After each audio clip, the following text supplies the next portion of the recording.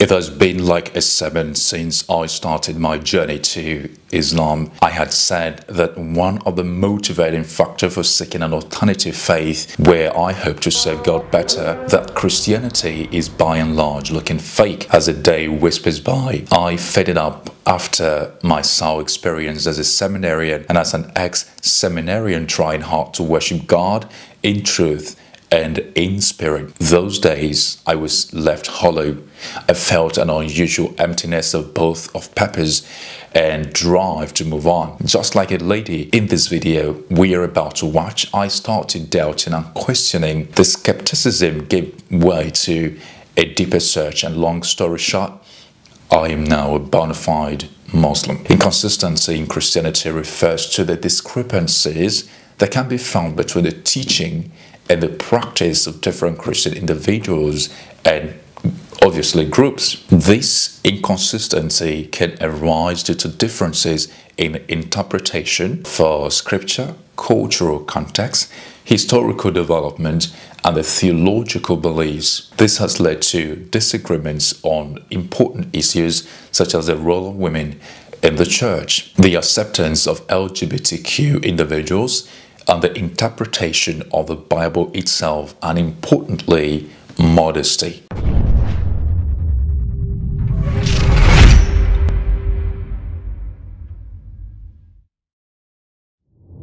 Assalamu alaikum, brothers and sisters. Welcome to another episode of the Open-Minded Thinker Show. To spread the dawah, please like and share this video widely. Let it get to people. Don't forget to be part of the family by subscribing to help us grow bigger and better. The Christian woman, aka pastor, we are reviewing her rejection of Christianity, is 1 in a million folks from around the world who are increasingly tired of the gargantuan hypocrisy hampering Christian evangelism around the world.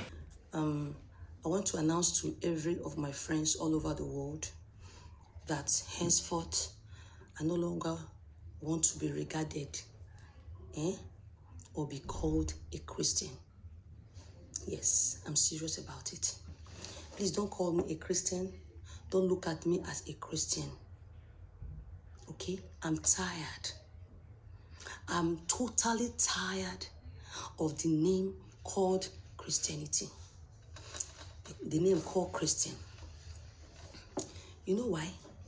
Please don't try to preach to me or try to advise me or encourage me. No, it's over.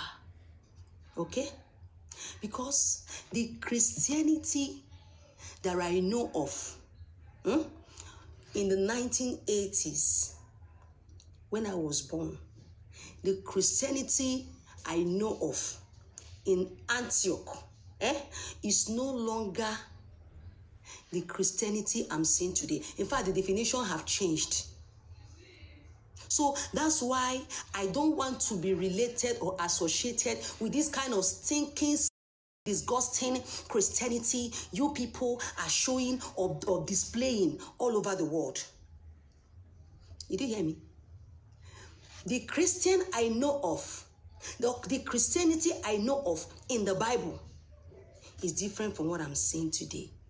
First, madam, I expected you to start the charity at home by dressing us with your hair fully covered. Shouldn't that be the starting point of your retreat from the lies which Christianity has told you? Look, madam, if you are watching this video, you know that the Christianity is not different. There has been corruption of the truth raging like fire from the cradle of the faith. Christ preached a faith that everybody understood, which among other things was the obedience to one God, which in Islam we know as Allah. But Paul, after his conflicting account of divine arrest on his way to Damascus, claimed to have come with a new message. Paul at some point excommunicated Peter, took over Christianity and rebranded it according to his whims and caprice. The aftermath is what we are witnessing today. I was meant to know that Christians are people that lives like Christ. that talks like Christ, that behaves like Christ, that are loving and sweet to be around like Jesus. But today, the reverse has been the case. So I don't want it. I want to be known as a child of God. I want to be known as a person that is born from the womb of Yahweh, that looks like Jesus in my character, in my attitude, in my behavior. Yes. So what is happening? What am I saying?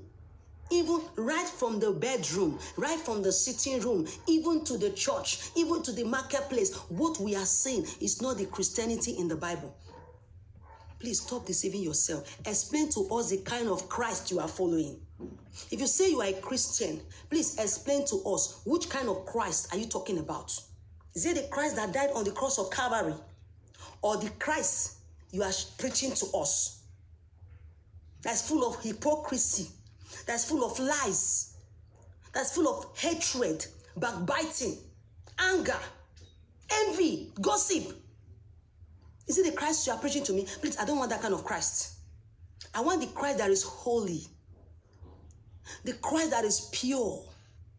The Christ that is transparent. Pastor, you are seeing the consequences of the infiltration of Christianity by falsehood. Today, there is no concrete teaching of Christianity.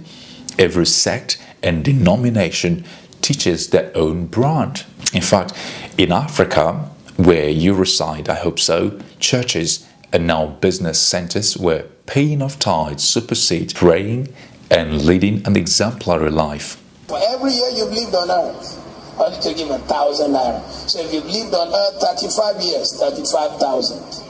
If you've lived on earth 60 years, 60,000. Who by the grace of God can give 1 billion naira? Who by the grace of God can give 1 billion naira? Between now and next year, 1 year, one whole year, you're going to raise an altar unto the Lord on behalf of your children with $1,000. I want you to step out. We're asking you to give so you can be blessed. Yes. The church is a blessed body. He is giving you a 21-day miracle unction, which means in the next 21 days, you're going to have miracle money. However, my joy is that you said you want to be born from the bosom of Yahweh. Yahweh is, in Islam, is Allah. And by stating that you want to be like Prophet Jesus, you have automatically chosen to be a Muslim, because Jesus was one by virtue of his obedience to one God and Lord. Instead of wandering from pillar to post, I hereby extend an invitation to find your worth with Islam. As a Muslim, you would love and understand the person of Jesus Christ better. You are inside the car with your wife. Eh? You are arguing. You are insulting her. You are calling her all manner of names. Eh? You are going to the church. And when you get to the church, you'll be smiling. Praise the Lord. Hallelujah. God bless you. Hey, honey, please, can you give me the microphone? Oh, God bless you, sweetie. What kind of sweetie is that? What kind of Christianity is that? And as you are preaching, at the seat there, she's crying, she's weeping, she's bleeding. I say, honey, please, do you have something to say to the church? Please, can you just lift your hands and say a word of blessing to the church? That's your Jesus. I don't want him in my life. That's your Christ. I don't want him in my life. Because it's not the Christ that I know that died on the cross of Calvary.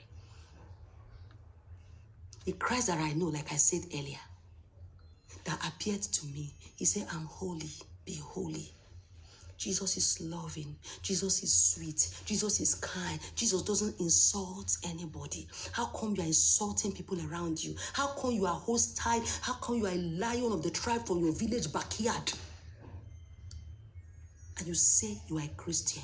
God forbid that kind of Christianity. Madam, Jesus did insult people. In Matthew chapter 23, Jesus criticized the Pharisees. He refers to them as hypocrites, blind guides, and whitewashed tombs, among other things. In Matthew chapter 21 verse 12 to 13, Jesus insulted. But the point here is that Christianity does not follow Jesus. Over the centuries, there have been modifications such as the introduction of the Trinity, veneration of Mary and saints, raising of altars with images of Mary and Jesus, continued changing of God's words to fit man's whims and caprice. By this, I mean the Second Vatican Council, the Protestant Reformation and modernization of Christian teachings. Today, Christianity is hardly recognizable. Tradition has been thrown to the swine. Why a spiritual nuclear attack has been initiated at the heart of the faith. Madam,